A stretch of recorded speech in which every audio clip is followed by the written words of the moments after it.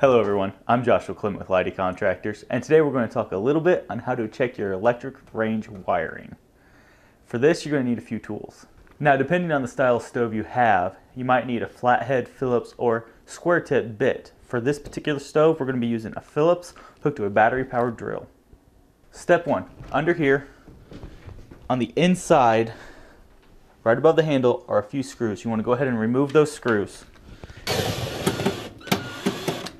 Next step, you want to gently raise the glass top, and you have quite a few wires running right through here.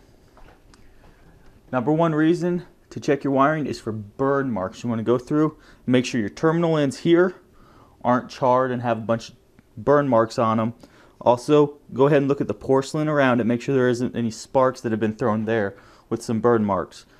Run it all the way back down on into the back, checking each terminal, because a lot of times these terminals can't handle the juice that's running through them, so they'll actually spark apart. Fairly easy fix. Now if everything checks out there, go ahead and put your screws back in.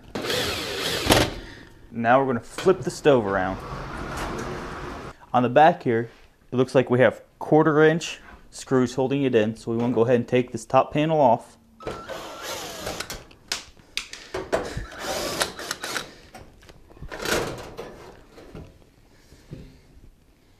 Now again, you have a bunch of wires running through here, so you want to go ahead and check every single terminal end, making sure you don't have any burnt terminal ends. You can check the back of this circuit board here, make sure there isn't any charred marks. If there are, you want to get the model and serial number and go ahead and order that part through the company. Looks like everything checks out here. I'm Joshua Clement with Lighty Contractors, and you just learned how to check your electrical range wiring.